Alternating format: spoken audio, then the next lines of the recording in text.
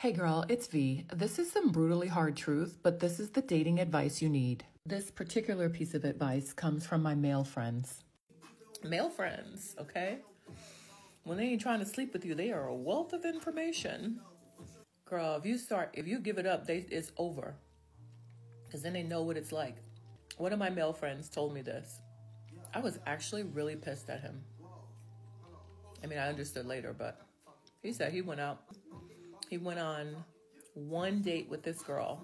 He was like, yeah, I threw some money at it. I spent like $700-800 on the date. We did dinner. It was an expensive restaurant. We did the whole thing.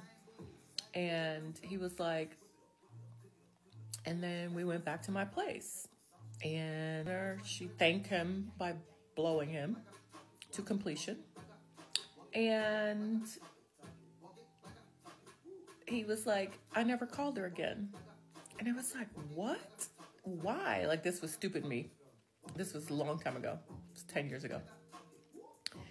And I'm like, why did you never call her again? And he was like, well, because I got, like, the fantasy was over at that point.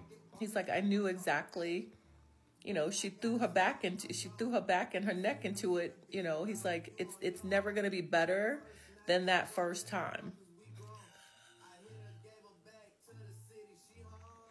I was completely dumbfounded.